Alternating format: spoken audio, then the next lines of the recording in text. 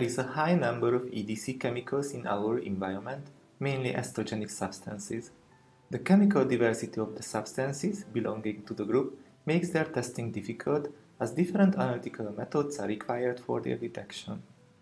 Based on the chemical structure, it is really difficult to determine if a substance is actually able to work as an estrogen. In addition, these substances are never present in a pure form in the environment, so their effects may be influenced by other compounds too. This problem is solved by effect directing methods, such as the use of biomonitor bioindicator organisms that show estrogen effect. It is known that certain genes react sensitively to estrogen in living organisms.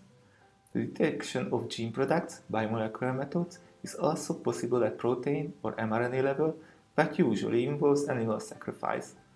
Animal protection laws have been becoming stricter, and there is a growing demand for alternative test systems. Transgenic technologies represent a possibility. With its development and with the discovery of fluorescent proteins, the way for the creation of biomarker lines have been paved. By the help of such lines, the activation of an estrogen-sensitive gene can be tested in vivo. In this video, a possible method for use of VTG1 mCherry transgenic zebrafish embryos is being shown for the testing of estrogenic substances with the help of two compounds. The protocol can serve as a background for studying the estrogen effect of different chemicals or environmental samples on biomarker embryos.